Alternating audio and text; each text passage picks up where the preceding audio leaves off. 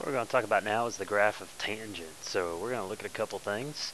This is on the back of your unit circle sheet, but here's basically the general form for what we're talking about in terms of our tangent. And then the period's going to be the same. It's the same for a tangent and cotangent. If you notice, the period is different than what we've dealt with before, and it's pi over b. So when we look at the tangent, what we're actually going to determine is the time it takes for it to repeat its cycle is going to be pi instead of 2 pi. So tangent, cotangent are both pi over b. Now our phase shift for tangent is a little bit different. You can see here's our phase shift for tangent. For sine and cosine, we would put 0 here and 2 pi here. In the middle, it's going to be still the same. And then it would be less than or equal to as opposed to greater than or less than. So we still need to solve for x. Your divisions are going to be the same, and then the pattern's a little bit different. So here's our pattern for positive tangent, and here's our pattern for negative tangent. So kind of keep that in mind, and we'll look and see if we can't figure this stuff out. All right. First thing we're going to do is we're going to look at how we're determining what our tangent is. So our tangent of our angle is sine over cosine. So I've gone through and listed a couple. This would be 0 right here, and then 1, undefined, -1, 0, 1, undefined, -1, 0. So as you can see, it repeats a little bit here. You can see each one, there's two things. So what we're going to do is we're basically going to graph from one undefined value to the next. So for our tangent, we're actually going to start here and then list our graph from here to here. So that's the part that we're going to normally graph. So that's our general one cycle of our graph is from there to there. All right. Now, as you can see, this is 3 pi halves to pi halves. But instead of doing 3 pi halves, we actually just use negative pi halves. So we just rotate in this direction. And that way we don't have to deal with that big angle. So we do negative pi halves to positive pi halves.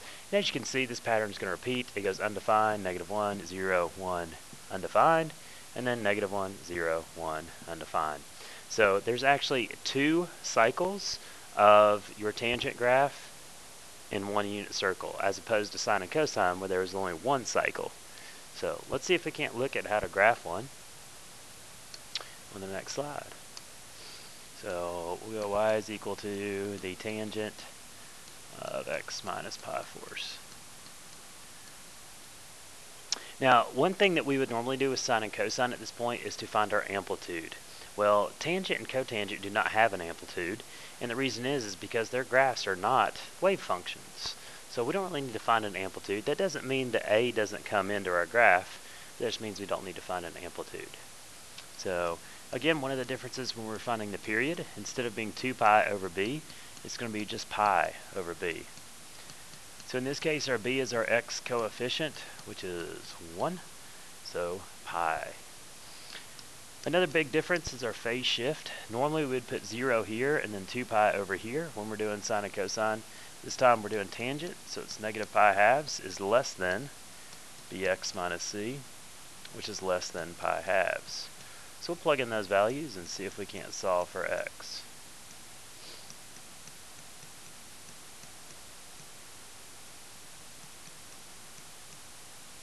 Okay. And what I would do is I would add pi force to each side.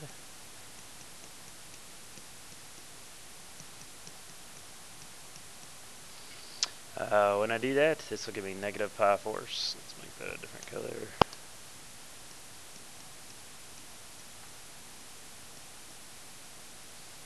This will be 3 pi force.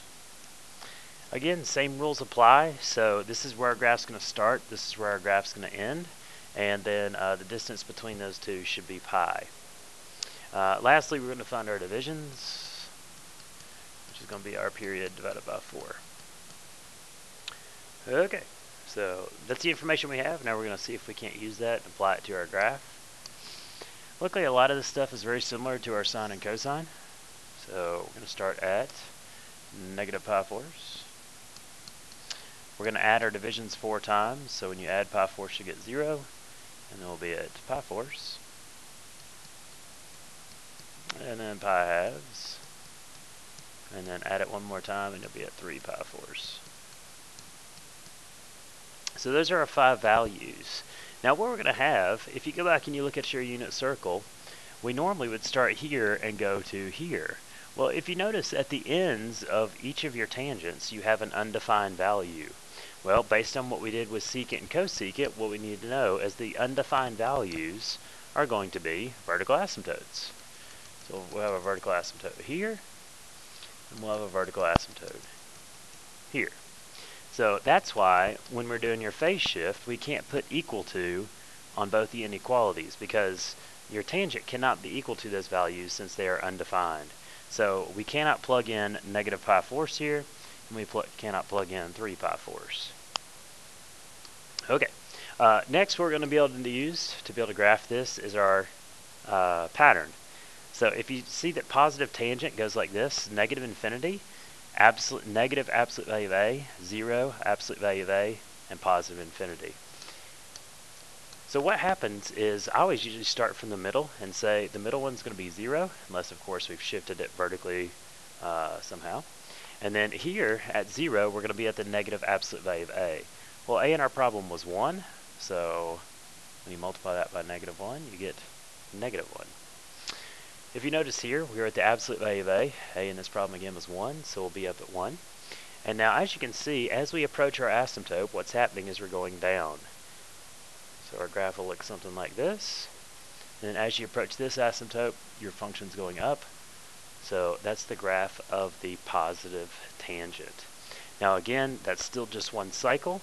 So if we wanted to keep and repeat that pattern, you would come over, add another pi fourths, add another pi fourths again, add another pi fourths, and add another pi fourths again. And you could do this on either side of your graph, but we would have a vertical asymptote here. This would be our x-intercept right there. So our graph would just repeat itself and look a little something like that. And you could do that on either side, but that's kind of how we come up with our tangent.